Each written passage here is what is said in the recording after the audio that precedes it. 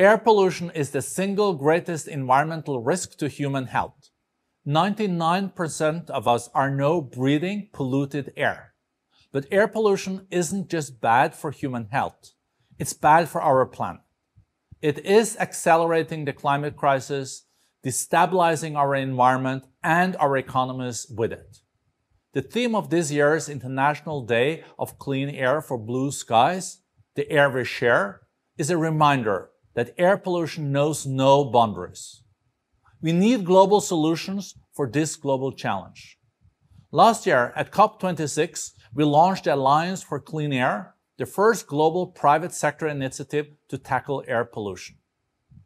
Companies committed to measure and reduce their air pollution emissions. And this year, their commitments are turning into action.